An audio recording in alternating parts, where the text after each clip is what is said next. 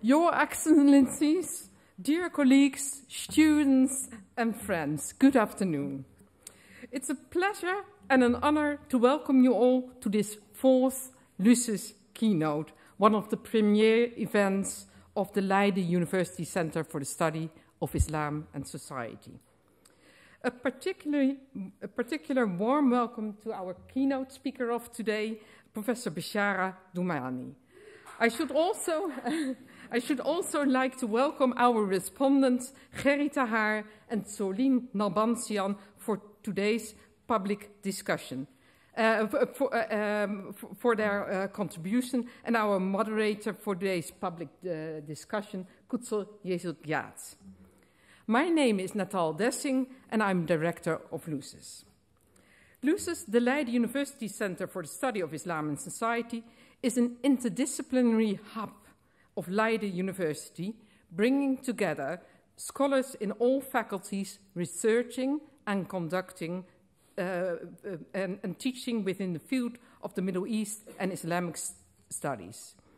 We aim to contribute to the debate about Islam and society in the broadest sense, within and outside academia.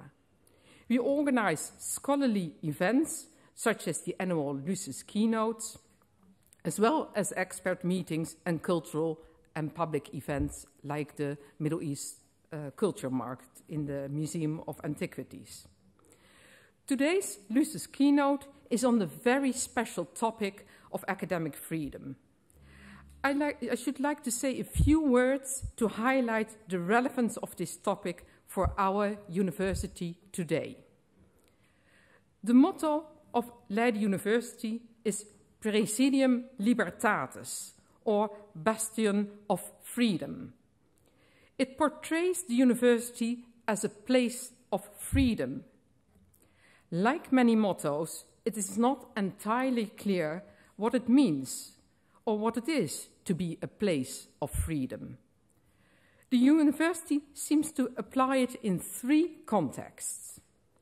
First, Praesidium Libertatis guarantees academic freedom in the strict sense, freedom from censorship in research and teaching, to all those working and studying at Leiden University. Second, it seems to guarantee freedom of speech in the broadest sense, the freedom of researchers and students to contribute to societal debates, perhaps even outside one's own field of expertise. Third, in the methodology around the motto, the university is also proud of its history of protest against injustices and of its role welcoming refugees and people under threat. For example, Professor Rudolf Cleveringa's public protest against the dismissal of 2 Jewish colleagues during World War II is commemorated in the Cleveringa lecture every November on the anniversary of the protest. The auditorium in which we meet this afternoon is named after Benjamin Telders, one of the Jewish professors whom Cleveringa defended and who was killed in Nazi concentration camps. The motto Praesidium Libertatis is, however, sometimes applied selectively and partially. On the one hand, how could this be otherwise?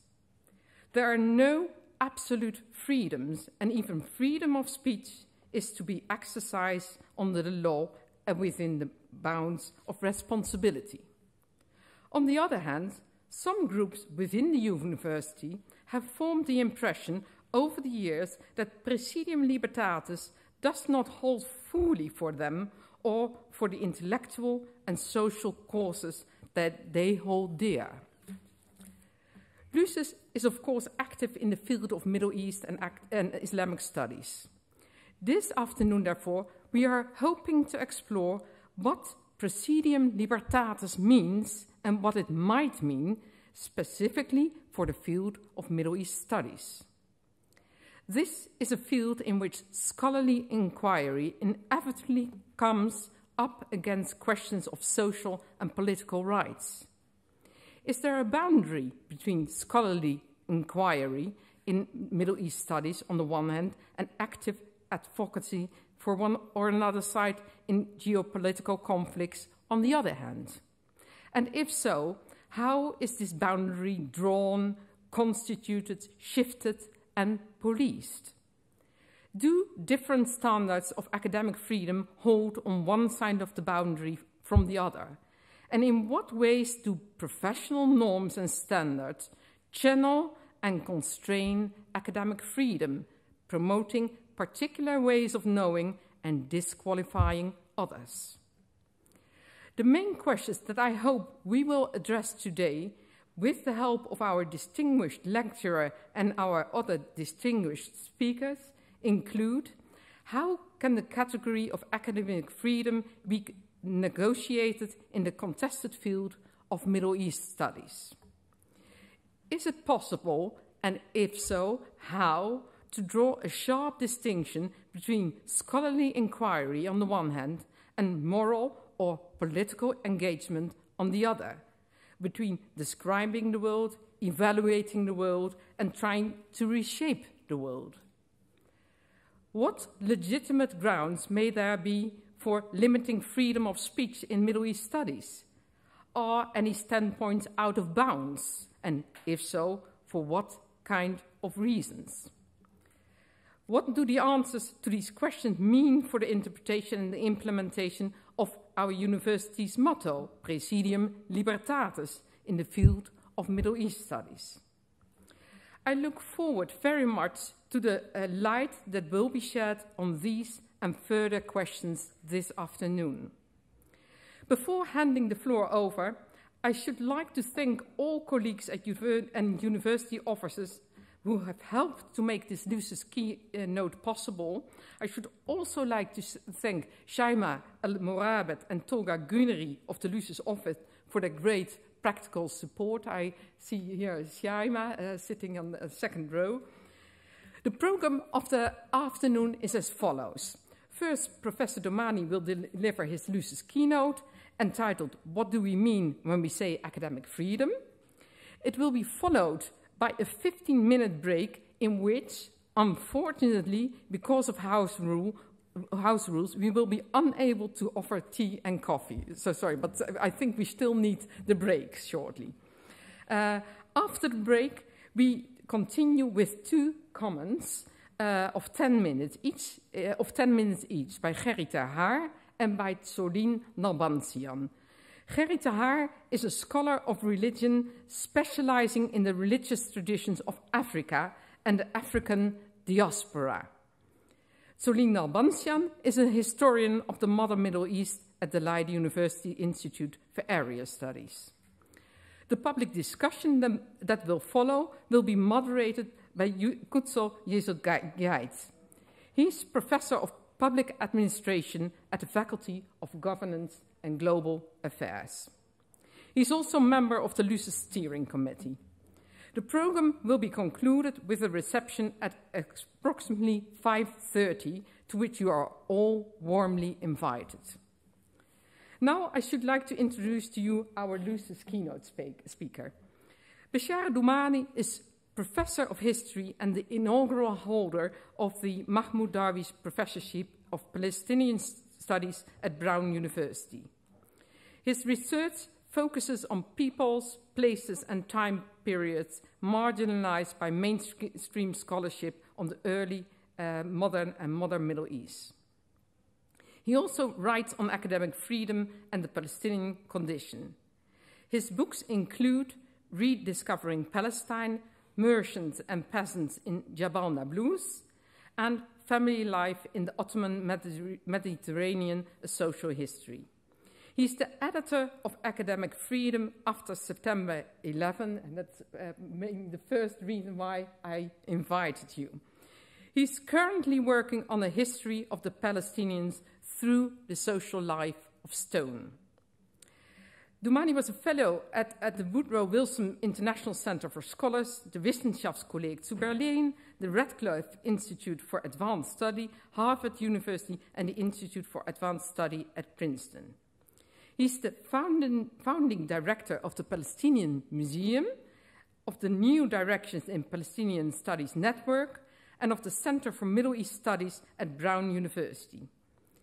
Professor Doumani stands for engaged scholarship, for scholarship with a purpose, and also emphasizes the importance of being in the field. He's currently serving as president of Leiden University in Palestine. Please join me in welcoming Professor Doumani for this, and please take the floor.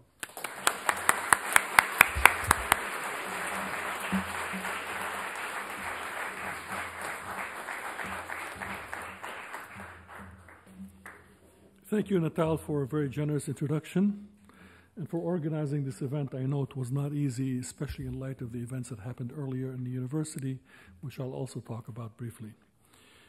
I'd like to also thank Leiden University for hosting me, and of course the commentators whose names have already been mentioned, so I will not repeat them again, and the moderator, as well as all of you for attending this talk. What do we mean when we say academic freedom? So Praesidium Libertatis, as we just heard, is widely understood to mean freedom of individual scholars from censorship on research, teaching, and free speech. But can there be academic freedom without collective access to education, without institutional autonomy of the universities?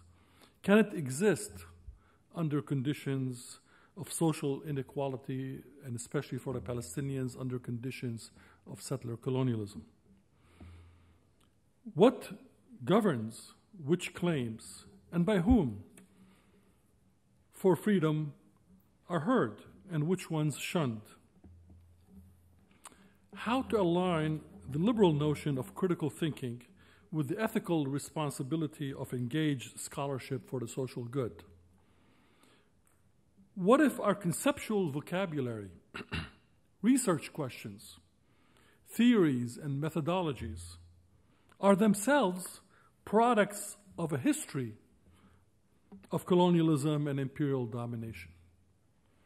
Would Praesidium Libertatis then also mean freedom from epistemologies, colonial epistemologies, and a serious engagement with indigenous ways of knowing?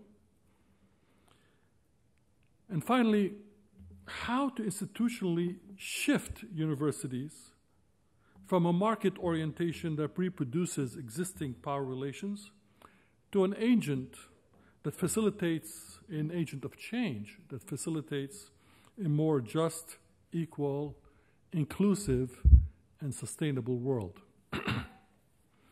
I will address 4 dimensions of academic freedom today. One is academic freedom and the right to education. 2, academic freedom as an ethical practice. 3, academic freedom as decolonizing epistemologies of knowledge production. And 4, academic freedom as engaged scholarship with a focus on institutionalizing academic freedom in the university. So first, academic freedom and the right to education. Now, my first sort of serious engagement with academic freedom took place in 1981 when I joined the faculty at Birzeit University as a lecturer. Birzeit University in Palestine is in the Ramallah area, just north of the city of Ramallah. And it's Palestine's oldest and most important university. It started off as a girls' school in 1924 and was announced as a university in 1972.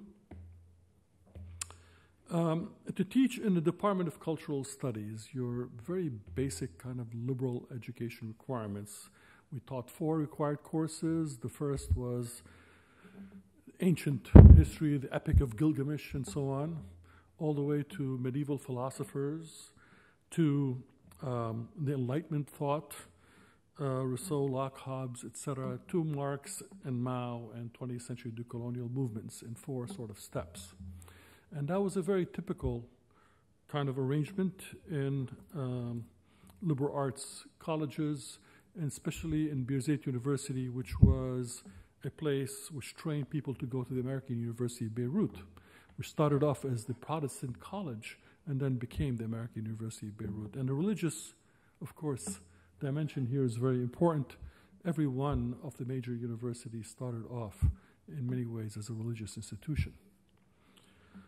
But when I arrived at Birzeit, I was immediately and forcefully embroiled in a more structural, collective understanding of academic freedom, which is the right to education. As a result of forced closures of the university by the Israeli military, raids, and other punitive measures, as a method of punishment against the freedom of expression by students and faculty calling for a homeland free from a foreign occupation.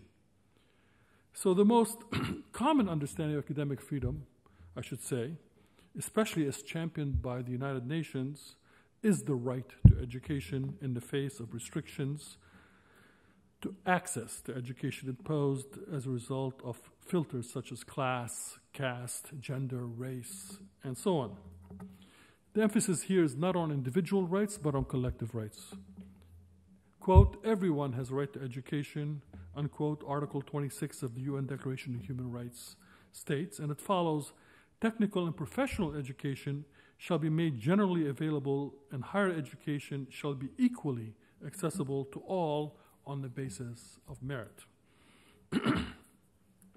Now, of course, we understand that the United Nations in all its declarations is an expression of a liberal discourse on human rights and international law, especially as they developed after the demise of empires and the rise of nation states. So that itself, of course, is a particular way of seeing the world. But at Birzeit University, this right to education discourse was taken to heart in two different ways. First, Birzeit University is committed to ensuring that all students enrolled will finish their education regardless of their ability to pay for that education. That is why it collects only 75 to 80% of its tuition every year.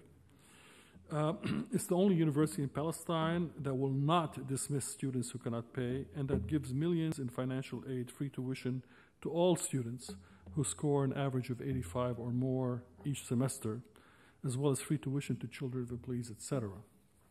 But it also has a second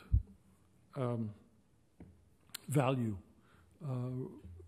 regarding the right to education, which is resisting Israeli military violations of access to education, and of course raising international awareness about this, which is partly why I'm here. Now, let me talk about the second. The military, the Israeli military, has imposed a kind of a siege, let's say a procedural and mental siege, like a physical barrier almost, that tries to isolate the university. So on the one hand, we suffer from a great deal of structural violence. The university, for example, during the first Intifada or uprising, was closed for 4 entire years straight. It was forced shut. Raids, you cannot get the equipment you need for your labs, banned books, etc., arrest of students and faculty, etc. There is a form of structural violence which we live under. But there's also let's say, a calculated policy to isolate the university from the larger currents of intellectual exchange and thought, which is absolutely vital to every university. This isolation in 1981, for me, was represented in Military Order 854, which made work permits conditional on signing a statement that the Palestine Liberation Organization is a terrorist organization. Otherwise, you could not get a work permit. And this, of course, was an attempt to delegitimize Palestinian struggle for self-determination. This was for foreign nationals who wanted to teach at Birzeit University. More recently, you probably heard about the new issuing of new procedures for entry of foreign nationals announced by Israel, by the Coordinator of Government Activities in the Territories, COGAT, which is a part of the Israeli Ministry of Defense. These, quote, procedures for entry and residency of foreigners in Judea and Samaria region, and there's no Palestine here, were, let's just say, putting on paper policies and practices that they've been following for many, many years. But as a result of lawsuits and resistance and raising awareness about them, they were forced in the end to put them on words on paper. And this revealed for much of the world what has been going on for many years. For example, the announced procedures invest the Israeli military the right to select which international faculty, academic researchers, and students may be present at Palestinian universities, as well as impose their own arbitrary criteria on which fields of study are permissible and what qualifications are acceptable. For example, entry would be approved only if it was proven to the satisfaction of a military officer that the invited professor has, quote, can make a significant contribution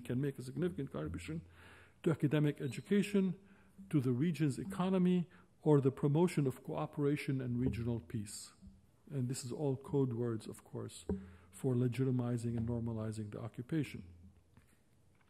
Another example, it requires each applicant to submit to interrogation at an Israeli diplomatic mission in the country of origin, while imposing stiff monetary bonds on those selected for entry.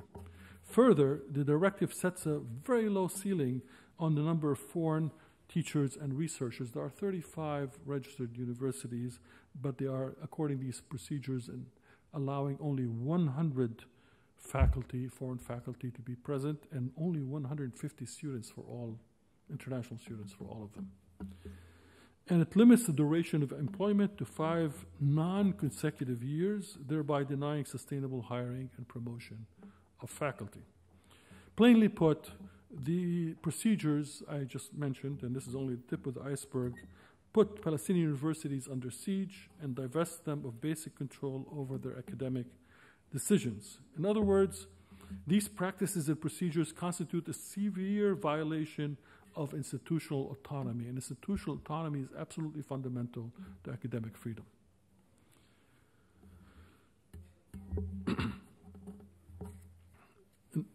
For administrators, let me say what this actually really means in practice.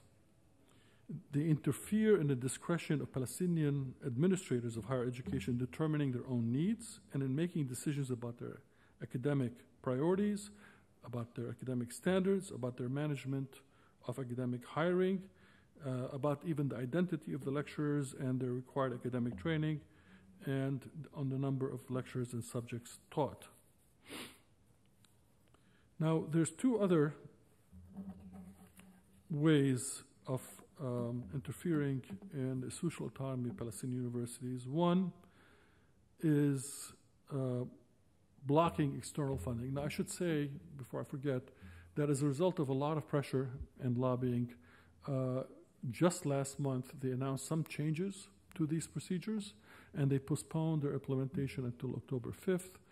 Some of that pressure came from the United States because many of those affected were American citizens who were treated, let's say, in a discriminatory manner. And right now, some of the most offensive sort of clauses were pulled out, but the devil is in the details of the implementation, and so we'll see what happens. Blocking external funding has been a very important part of Israeli policy towards higher education. I call it the power of boilerplate language.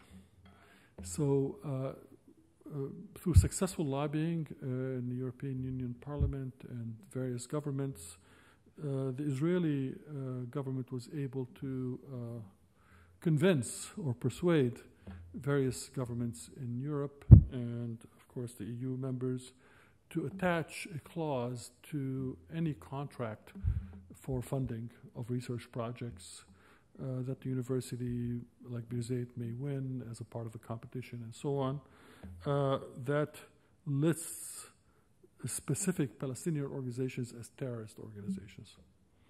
And so if the university is to accept the grant that they won in the competition on whatever the topic may be, and I've seen grants such as on gender equality, on journalism, on a variety of topics, when Birzeit University refuses to sign these contracts, therefore they lose them.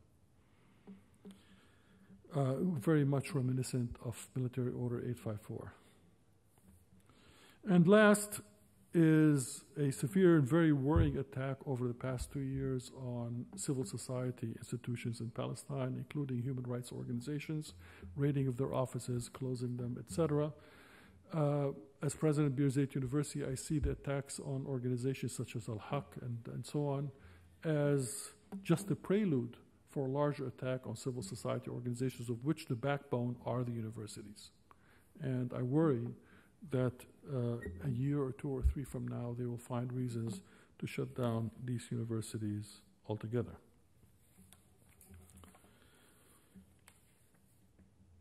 What about academic freedom as an ethical practice? What do I mean? Well, as you all know, the notion of academic freedom in the United States, and I wrote about this book, and I don't want to repeat everything here, but let's just say that, oh, thank you.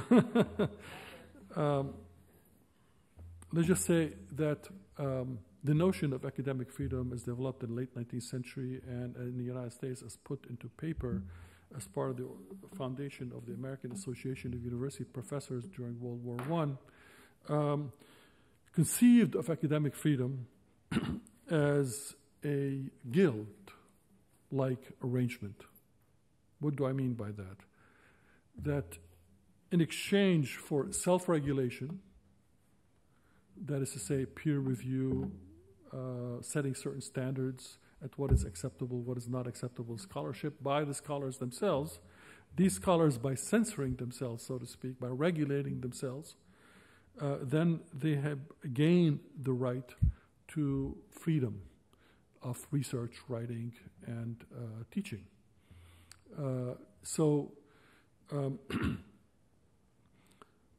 This was considered to be a very important solution to the problem of attempts at censorship of what academics might or might not say in various universities. You left it up to them to regulate themselves, and in return, they received a degree protection. And the most important part of that protection was the tenure system. That is to say, after 6 years, just like in a guild, you apprentice for 6 years, and then you become a master, or in this case, a tenured professor. And once you do, then it's almost impossible to fire you. You have protection of security of job that would allow you to, and many, of course, professors in the United States see that moment of receiving tenure as the moment in which they can unleash their tongue, so to speak. Though my own personal opinion is if people don't unleash it from the very beginning, they never will, because there will always be then the promotion to associate, and then the promotion to full, and then the promotion to dean and president. And if you keep your tongue leashed until you reach all your promotions, you'll probably retire before you unleash. But that's my personal opinion. Now, this situation has served American universities well. It's become part of the DNA of what it means to be a professor in the United States, this idea of academic freedom. But there have always been many attacks on this individual right to freedom of research, teaching, and writing in various periods. The McCarthy era is very famous for that. In the 1950s, the Cold War and Red Scare, many university professors, artists, and others were forced out of their jobs, and so on and so forth. And that was followed in many ways by a much greater expansion of academic freedom in the United States. As universities themselves changed, they became less and less elite universities for producing a certain class of people, and more a place where people who've never had a chance at a university education, especially working class people, women, African Americans, and others, were able to enroll in large numbers after World War II. And we all know about the 1960s and the 1970s, sort of almost student-led revolution in thinking about what a university is, what it should cover, what kinds of courses should be offered, and so on and so forth. I would say a little bit later that this became very important to the development of Middle East and Islamic studies, as the ways that they were organized in the past underwent a kind of a revolution during the 60s and the 70s. But after, beginning in the 90s, but especially after September 11th, 2001, many worrying trends started resurfacing in American academia that threatened academic freedom, which really led me to become a bit of an activist on this issue and also write this book and so on. The erosion of academic freedom in the U.S. after September 11th was, as I argued in the book, a confluence of two trends. First, the rising tide of intolerance, especially anti-Muslim intolerance, of populism and anti-intellectualism, that found its ways to various state laws, federal government restrictions, and policies of some university administrations. For example, a book about Islamic religion was supposed to be taught as an entry book for freshman class, and the administration fell under a great deal of pressure from politicians who says you should not teach about this book, even though it was written by a Jewish professor and was a very vanilla kind of book. But that was a big struggle. That was just one small example of what was happening. But this is the hammer. The anvil, and universities were stuck in between, was the increasing corporatization of universities as institutions. Corporate culture, neoliberal economic policies were introduced into universities, which had to depend more and more on external sources of funding as governments cut back their budgets. State universities such as the University of California, Berkeley, where I taught for 15 years, is supposed to be a state university, but it receives less than 10% of its budget from the state. It has to make up all the rest through fundraising, mostly from corporations, rich donors, and others. And there is a kind of a price to pay for that. There's far less support of basic research, far less interest in the humanities, much higher tuitions, much greater hiring of contingent labor, that is to say non-tenured temporary professors. In other words, putting the financial cart before the academic horse became a way to run a university. And that is the anvil. And universities were stuck in between the two, a kind of repression from above and from outside groups that tried to police what people could say, teach, or write, but also a kind of a corporate structure from the bottom that structurally limited certain ways of knowing. That was what the book was about. But it was driven, for me, by the realization that the question of merit and objectivity and this truth-seeking often hid entrenched patterns of discrimination. And I want to give you, and I think probably this is the first time I'll talk about this so publicly, an example or a couple of examples of the blind spots that affect who is deserving of academic freedom when it comes to hiring, to promotion, to recognition within the university. We all know that women, for example, constitute a very important part of the student body and of PhD graduates, yet they have very little role, often in administrations or far underrepresented departments. The same thing can be said of other underrepresented groups. In the case of being born Palestinian or being an academic while Palestinian, I can tell you that it was not easy for a lot of people. Many professors, specific in Middle East studies, specifically told their students who are doing their PhDs and interested in doing it on Palestine or the Palestinians, don't do it. Make that your second book. If you ever want to get hired anywhere, you should write about something else, Egypt or Lebanon or something, and then get hired, and then do your second book on this topic. And here, I just want to give a very simple example about a name. What does your name have to do with this? My name is Beshara Doumani. When I was hoping to go back to Leiden University when I was finishing my PhD, but it was the first Intifada broke out, university was shut down. I applied for jobs in the United States. One place I applied was the University of Vermont, and I got a letter back, a very short letter, that said, our policy is not to hire any non-U.S. citizens. Now, of course, I was a U.S. citizen, and I did not provide any documentation, of course, about that citizenship. Nobody would do that in a regular application. They decided I was not just because of my name. So they would not even consider me. And of course, that was an illegal thing to do as well. There's no law in the United States that you cannot hire a non-U.S. citizen. But they felt confident enough, in fact, they were blind enough to write such a letter without thinking what that means. Now, I did apply to the University of Pennsylvania in Philadelphia, and they did call me for interview as a shortlist candidate. And one of the questions I received during my interview was, would you be fair to Jewish students? And my quick answer was, this is a racist question. If my name was John Smith, you would have never asked me this question. You only ask it because of my name.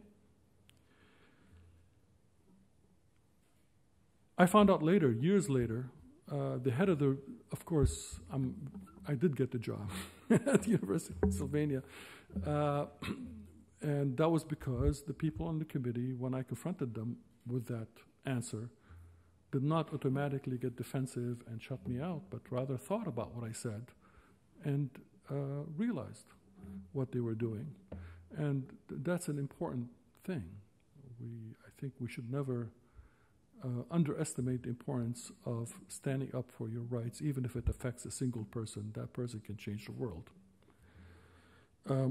But the head of the search committee confided in me years later, while I was still at the university, that they had trouble forming their committee because when they invited the head of the Middle East Studies Center at the time, he said, on condition, I'll join the committee, but on condition, you don't hire an Arab.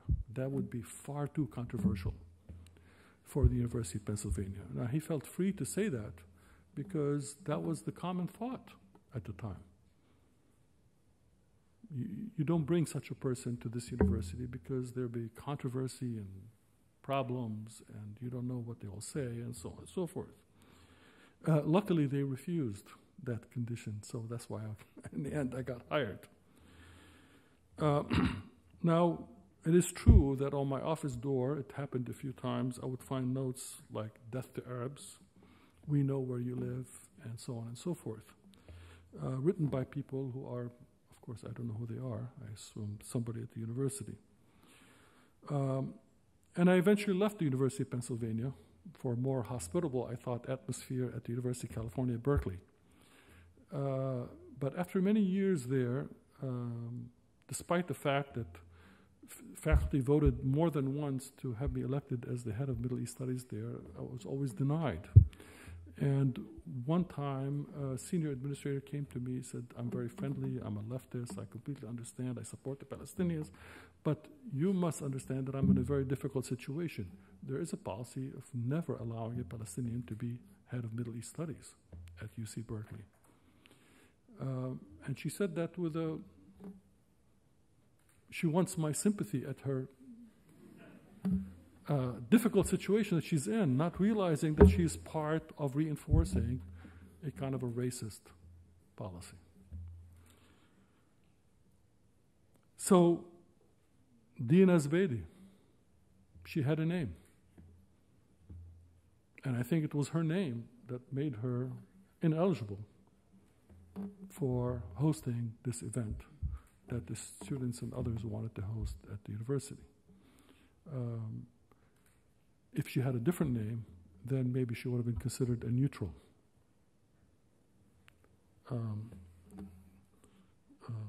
What's the word? Facilitator or interlocutor for the event.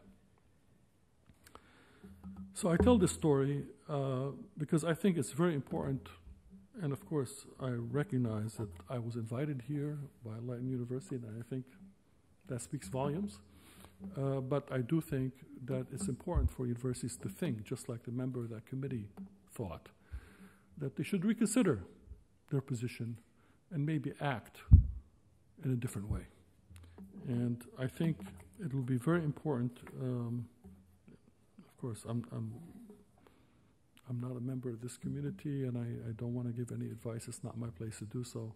But if I was in their place, I would issue some sort of an apology.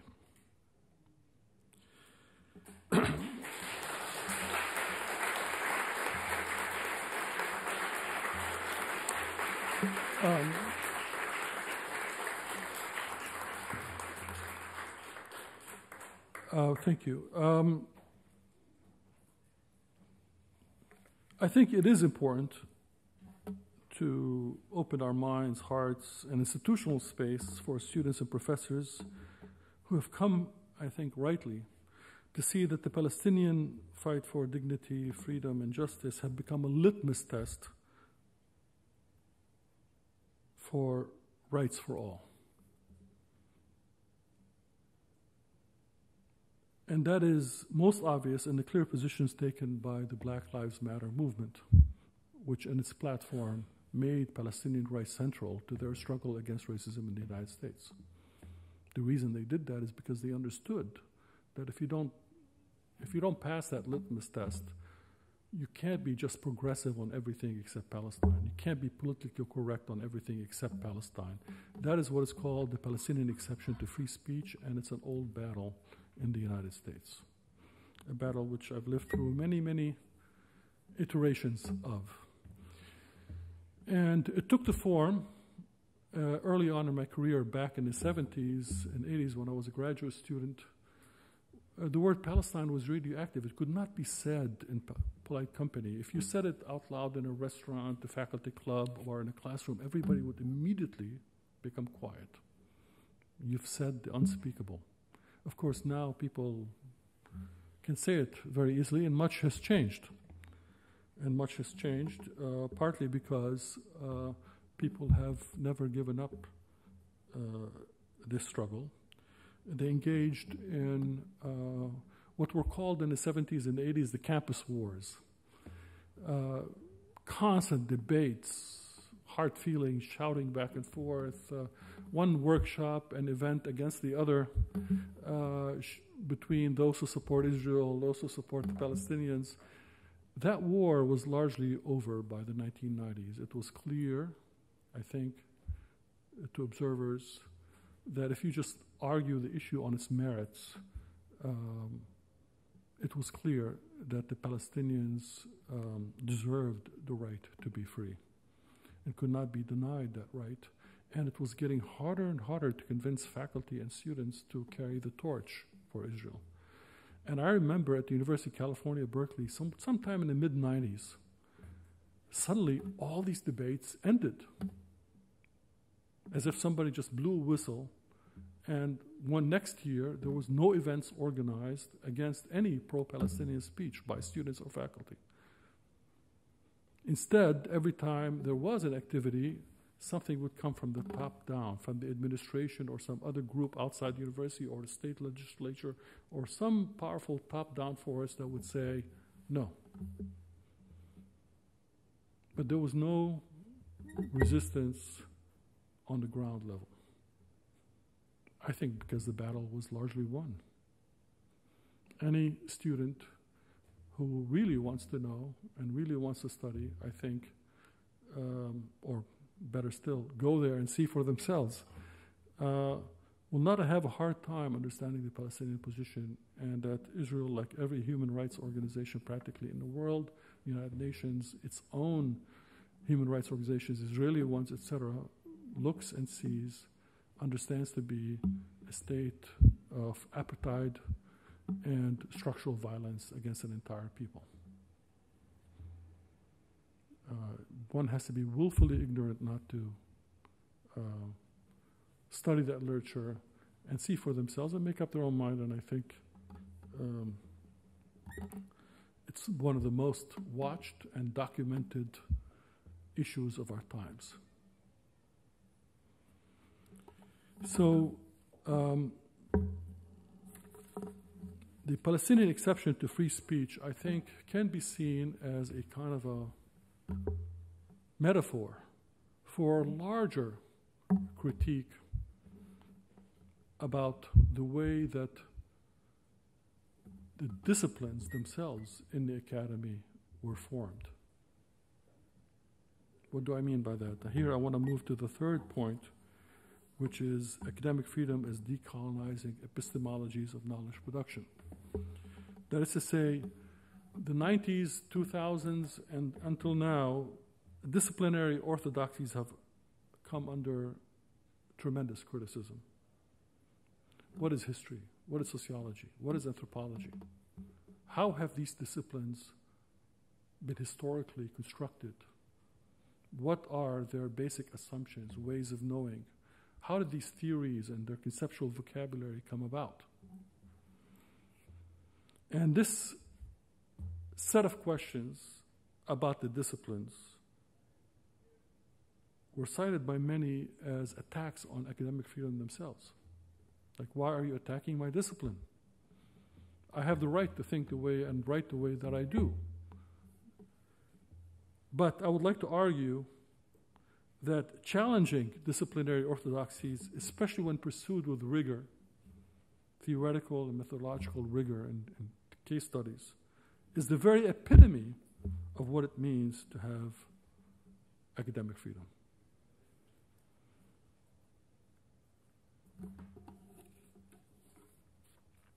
So I would like to talk a little bit about the colonial irony and paradox of academic freedom.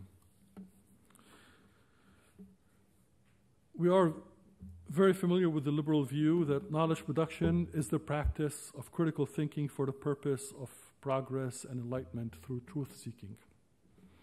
Unfettered by dogma, hovering above the political fray, and driven by rational inquiry, objective and neutral knowledge production seems to be the best way forward.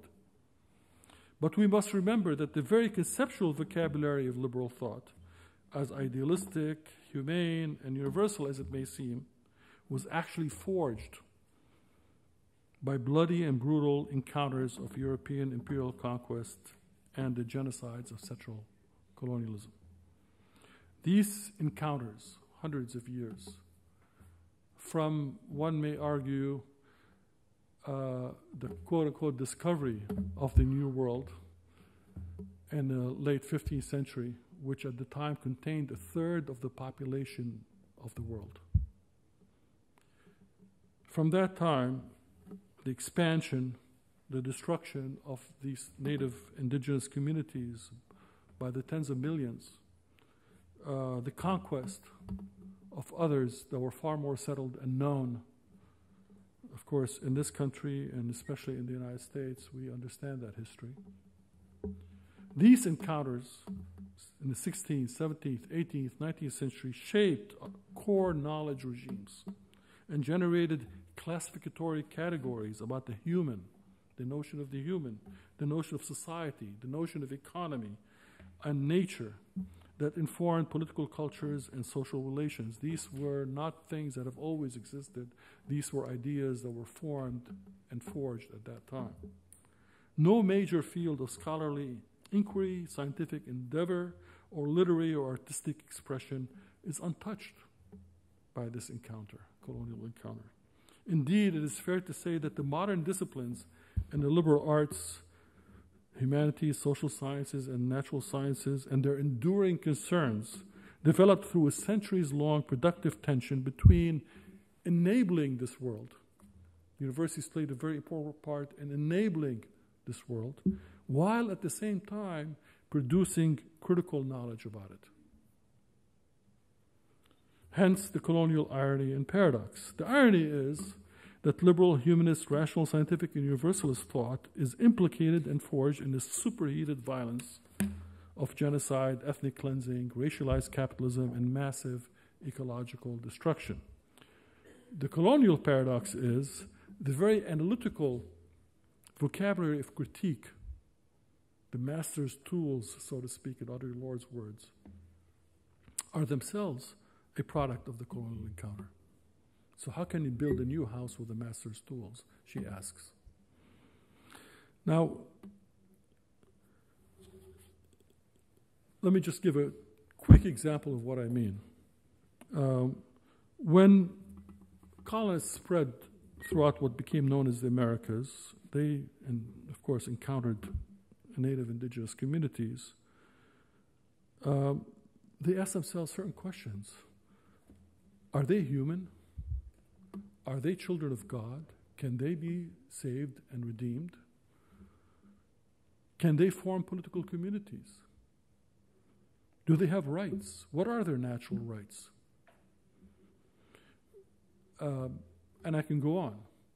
These were intense debates that were taking place at the time. And it's through these debates, for example, that John Locke developed his ideas about property, about labor, and the notion of the empty land, that if the land belongs to the tiller, and if the tiller is not tilling the land, that land is empty and ready for colonization by somebody else.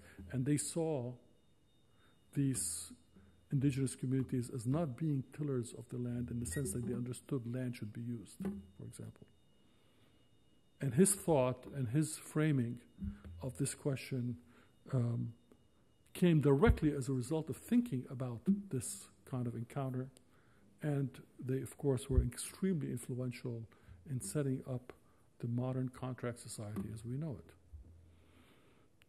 David Graeber and David Wengrow, in their book, The Dawn of Everything, begin with a now strongly supported but still a familiar argument that takes this point a little further. They argue that the debates and topics central to the emergence of Enlightenment thought were precipitated and shaped not just by this encounter with natives and indigenous people, but also with them taking seriously indigenous critiques, intellectual critiques of Western society, on the nature of freedom, on equality, on rationality, on religion, like, of course, what it means to be human. For example, Rousseau's hugely influential 1754 essay, Discourse on the Origin and Foundations of Inequality Among Mankind, which is, of course, required teaching everywhere practically in the world, as a quintessentially Western sort of essential idea, was actually not the book that began the debate on this question, but rather was submitted as part of an essay competition on this topic. This was the competition that was announced in which he wrote this essay on. Why was this competition announced? Because the interventions, especially intellectual interventions of a native indigenous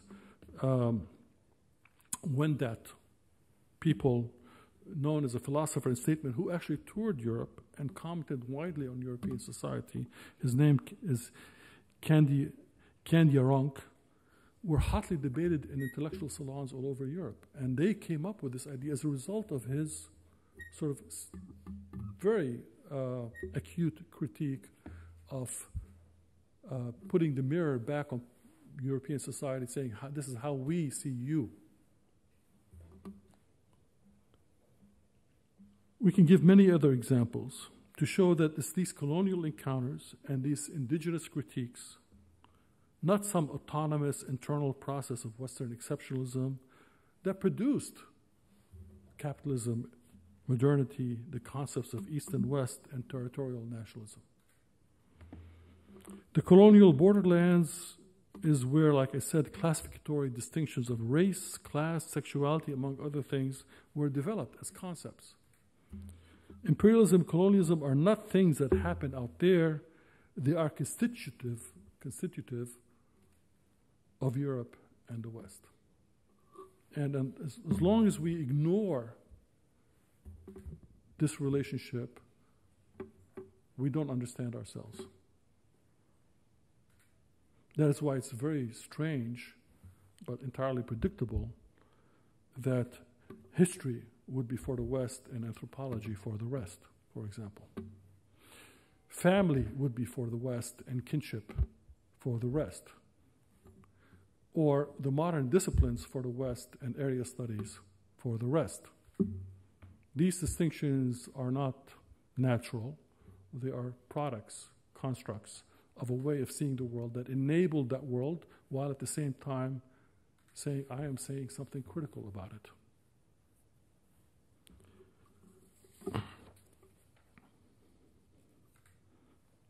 Okay, so how am I doing on time? So it's time. So I will skip my big critique of the discipline of history as an imperialist discipline and why it is and it isn't. I'm going to skip my critique of the development of Islamic and Middle East studies about the zones of invisibility. I'll do that during discussion about the zones of invisibility that are created by the centrality of the colonial encounter to any writing on Middle East and Islamic studies. And yes. And I will get to very quick, 2 minutes? Yes, that's perfect. Yeah. Yes, the question of academic freedom as engaged scholarship. Okay, so how do we decide which topics to choose? What questions to ask? How to go about answering them? For what purpose do we want to reproduce knowledge?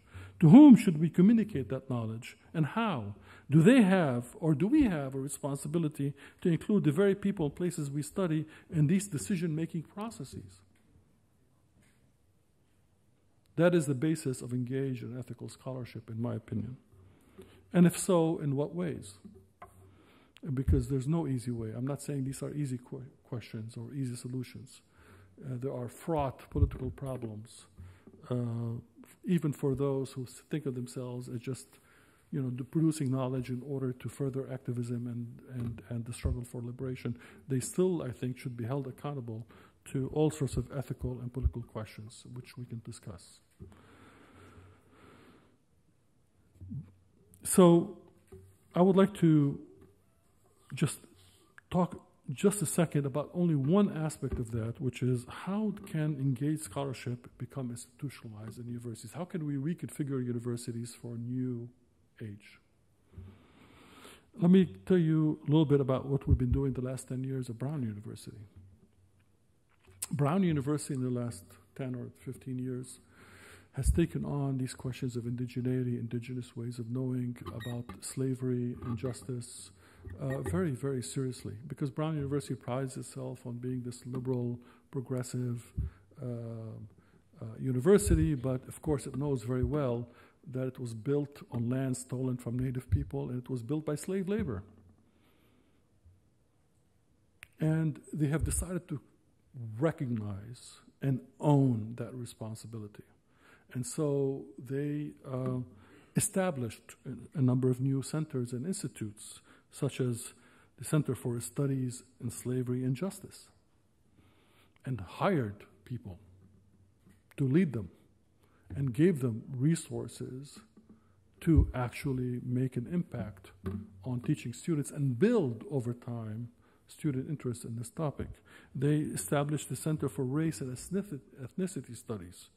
They established a Center for Indigenous Studies. They have accepted to put in all their communication a land acknowledgement statement saying any official communication, Brown University is living on the lands of these indigenous people that were taken from them as part of any official communication.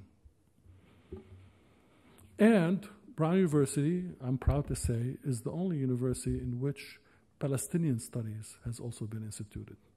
And with the establishment of the Mahmoud Darwish Chair in Palestinian Studies, which is the first chair of its kind in the United States and probably in Europe, if I'm not mistaken, that is dedicated to Palestinian studies. So no longer do you have to hide. No longer you have to tell your students, don't write your first book on Palestine if you want to get hired. Now you can actually say there's an Ivy League school that has a chair in Palestinian studies as a permanent part of its endowed teaching mission. Birzeit University also has challenges to face, especially in the post-Oslo moment. During the Oslo period, many universities just started focusing on meeting labor market needs for new ministries and building of a state, and for the new corporations and businesses that came in as a result of that. And in many ways, they put aside the larger questions of what it means to produce a kind of a liberatory academic form of knowledge production, because they're living under foreign military occupation. They're still living under a colonial rule. But they're pretending in many ways that they're just normal and they're producing people for the market. We can no longer afford to think that way in Palestinian higher education. The problem is, and unlike here, I gather, but like so many other places in the world, for-profit educational institutions are mushrooming left and right. And their concerns are not on the humanities and the social sciences and social justice or any of these issues. Their concerns are about how they can make a profit through higher education. And to have that be a growing and fundamental part of Palestinian higher education is a big problem. Birzeit University represents the other end of that spectrum, and that is why I left the United States to take on that position, because I believe it's a very important university. If by some magical sweep the Palestinians receive their freedom and dignity and justice tomorrow, they still need to build a society. They need institutions, and Birzeit University is that kind of institution that does that, not for-profit education. But when you go into Birzeit University, you realize that there's a real problem in terms of the fact that the critique of disciplinary orthodoxies has not really seeped in except for a few people. Many people who teach in the various disciplines still are kind of consuming 1950s, 1960s, 1970s kind of understandings of modernization theory and so on and so forth. And so there's an internal struggle in university itself to decolonize their own minds from what they learned in foreign universities that came back to apply at Birzeit. And they realize that these theories that they learned somehow don't work on the ground, but they need to come up with new ways of thinking. So I see there's a huge opportunity for Birzeit University to be not just consumers of knowledge, but producers, and where the Palestinian condition can become an engine of indigenous ways of knowing. Their experiences have a lot to teach us about relationships between public health and social justice, about climate change and social justice, et cetera, et cetera. And I think it's very important that Birzeit University show that it can build a social contract within the university walls, between the employees, teachers, the administrative staff, the students, the administration, that represents the kind of society in which we want to live. We have to practice what we preach.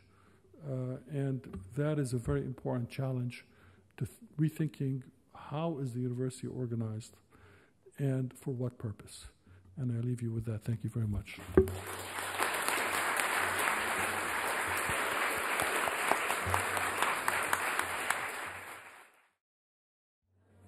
Dear guest, may I request you kindly to take back your seats. We are going to start the second part of our keynote.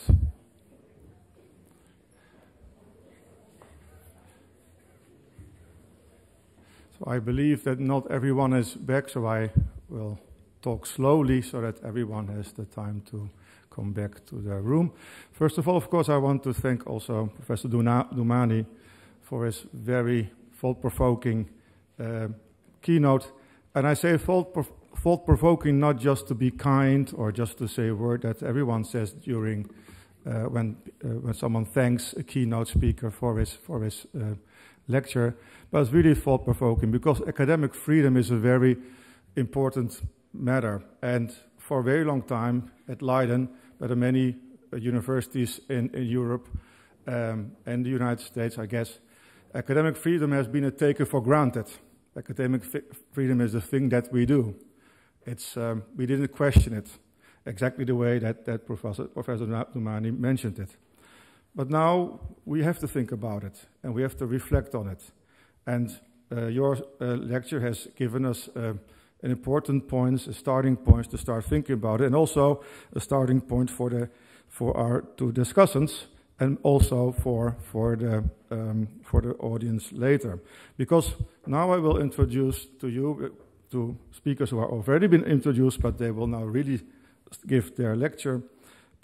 Emeritus Professor Gerrie ter Haar. She is Emeritus Professor of Religion. She specialized in religious tradition, especially in Africa. She will give a talk about that, and also, I believe, also talk a bit about her personal experiences here. After her discussion, we will move to Professor Tsolin Nalbantia, who is a professor of history of the Middle East here at Leiden University, and she will also speak from her academic experiences and background and reflect on the talk of Professor Doumani. After that, I will open the floor, and you may ask every question you want to ask, have on your mind. But I will now make room for Professor ter Haar. May I ask you to come forward and give your lecture? Thank you very much.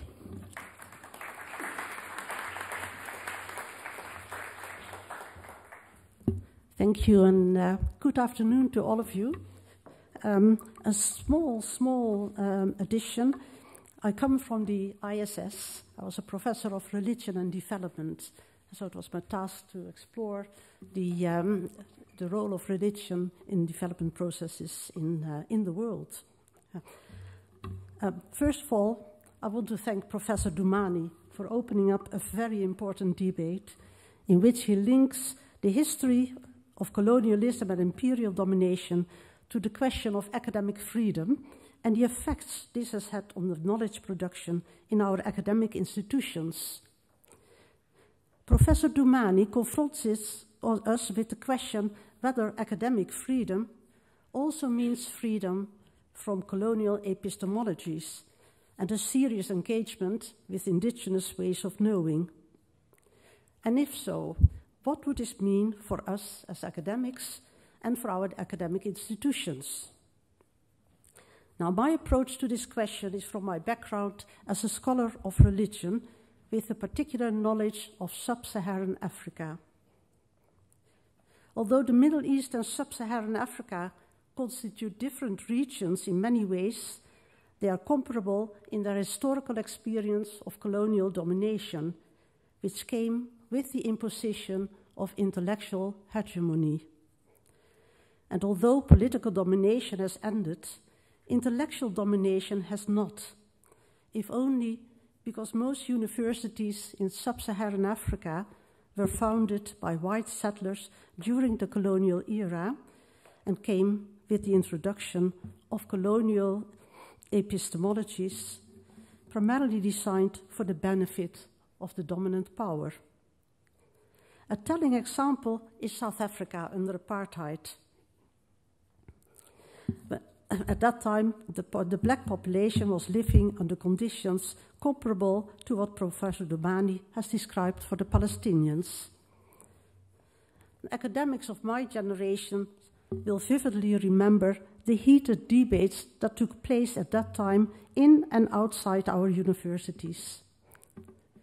South African academics have pointed out the critical role the universities played during apartheid in reproducing the structural inequalities and injustices in society, and how they provided the intellectual basis for the state to continue its functioning. And this was possible because these universities were the prime knowledge producers for the state and its bureaucracy, and in that sense, so for furthering the main ideology of apartheid and thereby of racism. In my own work, I have repeatedly addressed the question of knowledge production stemming from colonial times, especially with regard to Africa, and the implications thereof for the political and religious reality of Africa today.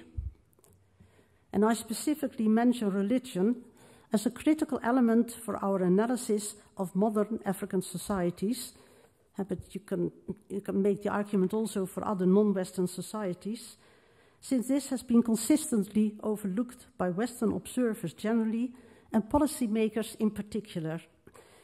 They had never expected a resurgence of religion after colonial rule had ended. Yet, religion is a vital element of African epistemologies and a defining element in the formulation of politics worldwide. And this goes for many parts of the world, including in Africa. Islam, or what many of us tend to refer to as political Islam, is only one example. But the same can be said of Christianity, which has been appropriated in such a way as to inspire many Africans to resist and put an end to white political domination. All of this is reason enough to engage with religious ideas as an important source of knowledge for many people in the world, people that we generally consider to be not like us. In my most recent book, Black Minds Matter, I've argued that respecting Black lives, as is more and more the case under the influence of the Black Lives Matter movement, is not enough, but that we are also called upon to respect Black minds. That means to take seriously a world of ideas that has grown from a history different from white and especially European history, and which often includes ideas about an invisible world that constitutes a source of power, namely spiritual power. And these are religious ideas that inform social and practical practice in Africa up till today.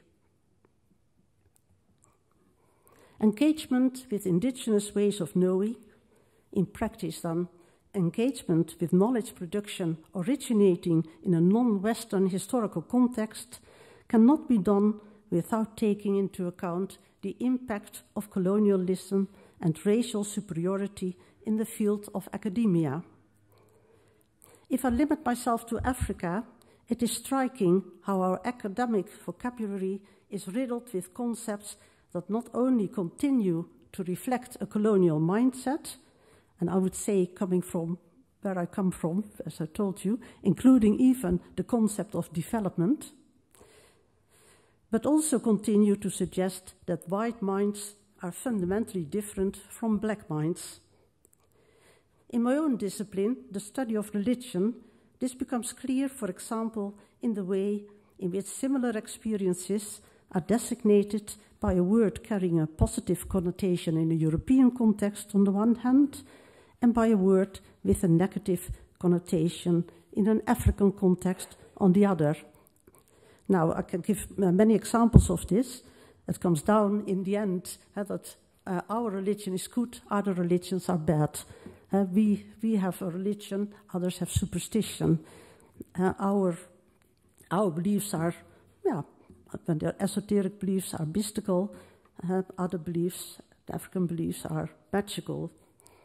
In the same way, our beliefs are considered rational and therefore valid, while the beliefs of others are not, as these beliefs are deemed non-rational. Valid knowledge, thus, is knowledge created on the basis of methodologies tested and tried in our part of the world, and subsequently declared to be of universal value and thus worthy of being spread around the world. Indigenous knowledge, on the other hand, is usually considered as having meaning only in its own context, hence as a form of knowledge exclusively belonging to a particular culture and therefore of limited validity. This includes religious or spiritual knowledge, a type of knowledge which may be good for them, but of no relevance to us. In effect, we continue to use exclusive rather than inclusive language in the study of Africa and other non-Western parts of the world. Decolonization has not halted the process of othering, and hence the recent appeals for the decolonization of the mind. Now, what does all this mean for the question of academic freedom? At this point, I want to connect my arguments so far with the issue of human rights. In a general sense, academic freedom is stipulated by the United Nations Universal Declaration of Human Rights. In the words of Amnesty International, a document that acts like a global roadmap for freedom and equality. Academic freedom, as we habitually understand it, constitutes a universal right that everyone should be able to freely exercise irrespective of their views and opinions, provided these are expressed in ways that are also stipulated by the Universal Declaration, namely that none of these rights and freedoms may be exercised contrary to the purposes and principles of the United Nations. In the Universal Declaration, too, rights are limited by duties. In this case, the moral obligation to respect the rights of others in the debate and to uphold their dignity. If we take the age-old motto of this university, Praesidium Libertatis, still seriously today, this should also imply a reconsideration of questions that till recently we had no reason to think about too much, such as the nature of academic knowledge and its relation to colonial domination, the politics and ethics of our knowledge production, and indeed, whether or not we have a special responsibility to those people we study, and if so, what kind of responsibility?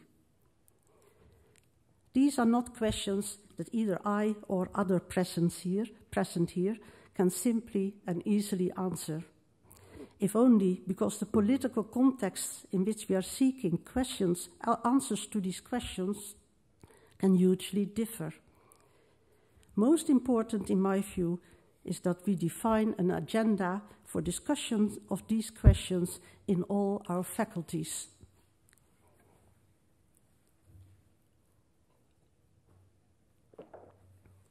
From what I've said earlier, you may deduce that in my view this means for a start that we must take non-Western epistemologies seriously, not just as an interesting worldview pertaining to others, and therefore no need for us to think about, but exploring the option that indigenous modes of thought may actually have universal value.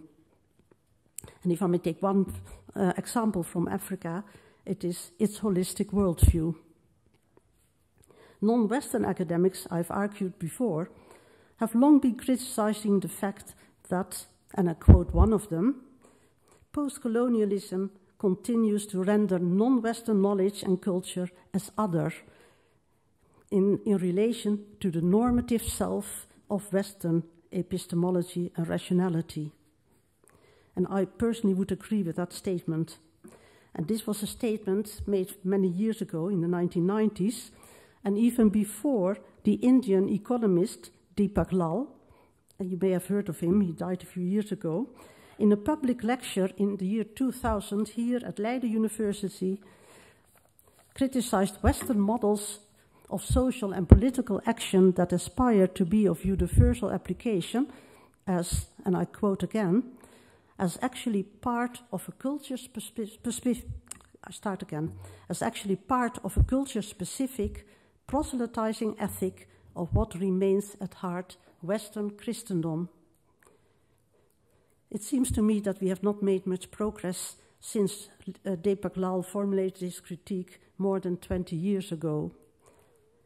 The challenge therefore remains to look at key concepts in the social sciences and the humanities in the light of data drawn not just from Western society, but from the full range of human societies as part of the necessary process of decolonizing our minds.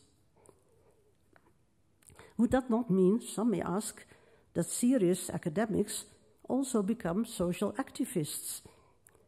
And would that be a bad thing? In my view, certainly not.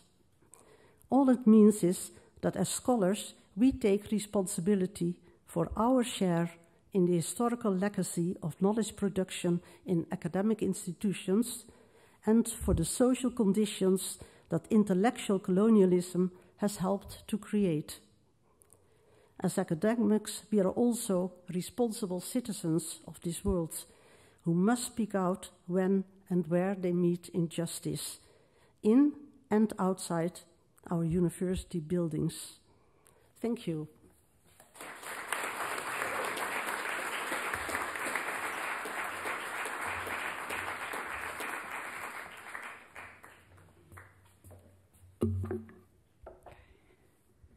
Hi. Thank you. Thank you so much for LUCIS for organizing this, including all of the help the student assistants made as well. It's really my pleasure to be here and contribute to this important conversation started by Beshara and continued by Gerrie.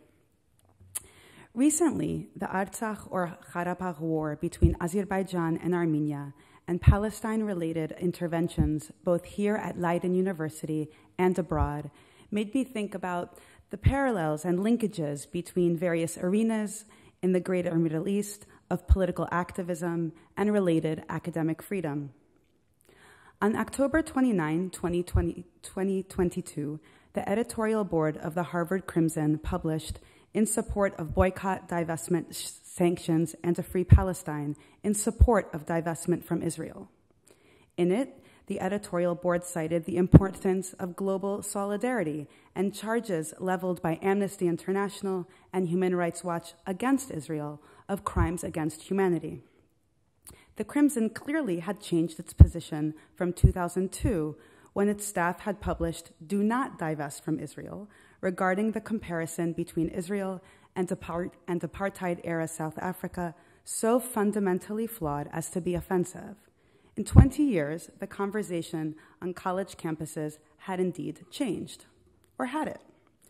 Just a few weeks before the Harvard Crimson published its support of divestment from Israel, Leiden University took a different stand, actually preventing a student-organized event on racism, apartheid, and intersectionality from taking place on campus. Beshara mentioned this. The reasons the university gave varied, none were particularly substantiated. It claimed it wanted to guarantee security. It was concerned that students and staff with different opinions and perspectives could not speak freely and safely. And it claimed that the chair of the event, Dina Zubeidi, a female Dutch Palestinian academic, had to have a neutral profile. Apparently, these were issues of house rules, which most of my colleagues had, strangely enough, never known about or been subjected to. Which stance, Harvard or Leiden's, is more representative globally? In a matter of weeks, one was reminded that the recognition of crimes against humanity was not universal. What are the effects of this varied treatment of injustice? One consequence is located within the realm of authority. Human Rights Watch and Amnesty International concluded that Israel's system of domination over Palestinians was akin to apartheid. At Harvard, their assessment legitimated the Crimson's call. At Leiden, the role of moderator that the Dutch Palestinian academic was to take invalidated both Human Rights Watch's and Amnesty International's findings. This incongruence renders recognition ambiguous, facilitating an environment that makes Palestine, as in the injustice leveraged against it, its history, and its people, debatable. This perpetuates the injustice and inherited trauma by those who have experienced it. Because the issue is unsettled, the fight for universal recognition continues. Palestine has long been the premier anti-colonial struggle in the field of Middle Eastern studies. It also continues to reflect the demand to include indigenous, ethnic, and religious minorities in our academic work. And yet, Palestine's prominence obscures other historical injustices. For this, its influence is often admired and even envied. Once marginal, Palestine has become the reference point for ethnic cleansing, settler colonialism, and apartheid. This very view and the change it has caused, like at Harvard's Crimson, makes Palestine a cause to emulate, and its celebrity something to desire. But what does it mean to yearn for the popularity of another's trauma when you are traumatized yourself? This surely isn't solidarity, but a sickness. One begs for another's pain under the false presumption that it could alleviate one's own. Palestine is not alone here. Before deciding to pursue a PhD in Middle Eastern Studies, I enrolled in the Joint Journalism Near Eastern Studies MA program at New York University. I had to write a series of journalistic pieces and chose to focus on Armenians in the United States. I reported on how Armenians craved the recognition that was granted by the general American public to the Jewish Holocaust. My sources talked about how tired they were of the pervasiveness of Holocaust recognition and their wish that the Armenian genocide could even have a small proportion of the exposure that the Jewish Holocaust had. Although some respondents' envy veered towards anti-Semitism, many simply expressed how much they wanted recognition for the Armenian genocide. But did Armenians ever pause to think about what they envied or what behavior they engaged in by taking part in this competition? In addition to being surreal and morbid, what does it do to the self to be struggling for recognition of one's trauma and victimization? The situation also was felt by Armenian studies scholars. Many attempted to connect the Armenian genocide to works that only marginally engaged with the planned extermination of the Armenian population in the Ottoman Empire during World War I. This move was partly defensive in nature and an overcompensation for both the lack of universal recognition by colleagues in Middle Eastern and Ottoman and Turkish studies, and the official denialism perpetuated by the modern state of Turkey. Any opportunity to use the term Armenian genocide was taken. Neglecting to do so was seen to help denialism. The unsettled recognition of the Armenian genocide, however, had an additional effect on the field. Whereas Palestine became the premier anti-colonial struggle and eclipsed other similar forms of injustices, the Armenian genocide became the premier genocide of the field of Middle Eastern studies and suppressed other experiences of genocidal violence. Books published within the last 5 years on the making of the modern Middle East reckoned with the destructive aspects of the formation of modern nation-states, including the Armenian genocide, famine, and war.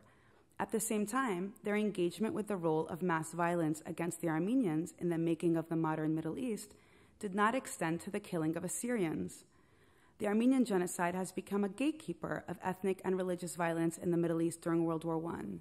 In scholarship published in the United States and in Europe, it's no longer a forgotten genocide, but as for Palestine, its recognition does not make it a settled matter. And although Middle Eastern, Ottoman, and Turkish studies have finally begun to recognize the genocide, there are limits. What is recognition if it still allows for injustice to be ignored or debated? Despite recognition, ongoing violence and ethnic cleansing of Armenians in regions just adjacent to the field in the Southern Caucasus continue to be ignored. It is as if once the fields accepted the Armenian genocide reality, everyone, including Armenian studies, moved on. Middle Eastern studies from considering other violence targeting Armenians, Armenian studies from considering similar violence targeting non-Armenians. In a way, this mirrors what has happened regarding Palestine. Has moving this cause from the margins to the center marginalized other cases and causes, even though some works on Palestine call for considering indigenous and religious minorities? In an effort to draw attention to the active denial campaigns of the Nakba and the Armenian genocide, have these two causes for justice inadvertently worked to exclude others? And if yes, How can we stop this cycle?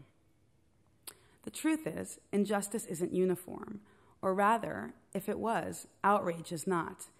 Here in the Netherlands, I have seen this with the Russian war in the Ukraine since this past February. BDS, boycott, divestment, and sanction campaigns were all the rage in March and April. The same months, our students at Leiden were fighting to have their panel on apartheid, racism, and intersectionality. Students and colleagues alike explain the differences, between quotation marks because they really are arbitrary, between Ukraine and Palestine, and between the Armenian genocide and Azerbaijani aggression against Armenians as issues of shared history and geography. Apparently, the Armenian genocide is recognized in justice. The Karabakh conflict is debatable. The Netherlands is closer to the Ukraine and to potential conflict with Russia than Palestine. But how close, though? In the first weeks of the war, my students asked for class time to draw attention to organized clothing drives. But the initial outrage abated. By June, the Ukrainian flags that hang in people's windows or flagpoles in front of their houses became normalized. They were soon joined by school backpacks on flagpoles, the custom to announce that a high school student has passed their exams. Did it help to have been so close to the Dutch public that they recognized and supported Ukraine and its dominance of the news cycle for the last few months? Sure. Did it help by September? Not really. For all the yearning for recognition, did we ever pause to think about what it would look like? Rather than engaging in trauma or recognition envy, I wonder if it is actually the responsibility of those who have experienced this pain to make the connections to others who have undergone a similar experience. In other words, the onus is on the victim to create a network of those who have suffered. Although many would shudder at yet another obligation conferred upon the victim rather than the perpetrator, I wonder if there are additional ways of looking at this. Wouldn't it be empowering to connect to others to prevent solidarity from fading? Real solidarity would stop the fight. For this to happen, one would need to consider what is to come after recognition. What does recognition look and feel like?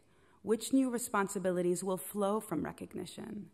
If we continue to see recognition as its own end, we risk generating the same dynamic while falsely claiming victory, a victory that comes at the expense of somebody else's trauma and conceals within itself the very injustice that it claims to correct.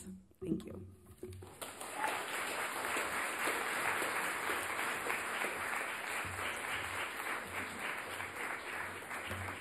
Thank you very much, Gerrie, Tsolin. Without further much ado, I will open up the floor for questions, for Q&A.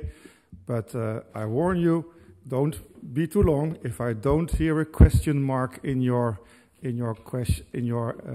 words, I will intervene, because I would like to have the time as short as many as people's voices heard, and as many as people be able to ask a question. There will be a microphone, so if you have a question, please raise your hand, maybe stand up and tell us what your name is, and ask your question.